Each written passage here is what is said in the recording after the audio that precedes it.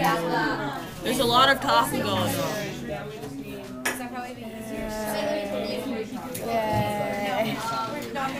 Pretty. There's a lot of talking going on.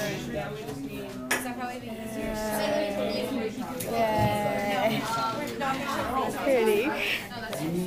Our galaxy is in irregular. Blah. Just start over. Just people's face.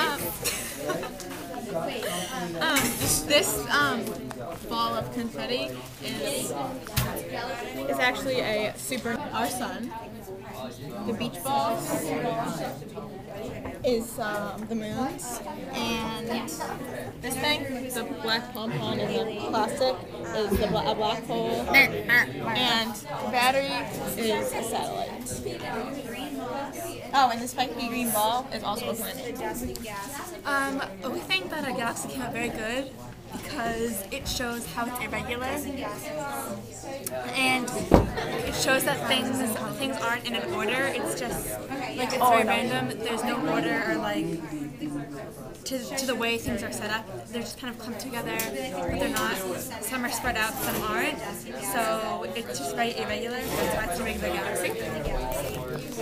Okay, well, we made these stars all the different colors because the colors of them differ on the temperature and a lot of other stuff, but we know that the red is the coolest. And as the colors get like lighter, they get hotter. We also made the planets a little bigger than the sizes of the moons because moons are usually smaller than their own planets. And we made the sun kind of bigger than the planets too. And the black hole is pretty big too because black holes are very big. And the supernova is extremely... Don't zoom in on me! This is way too long.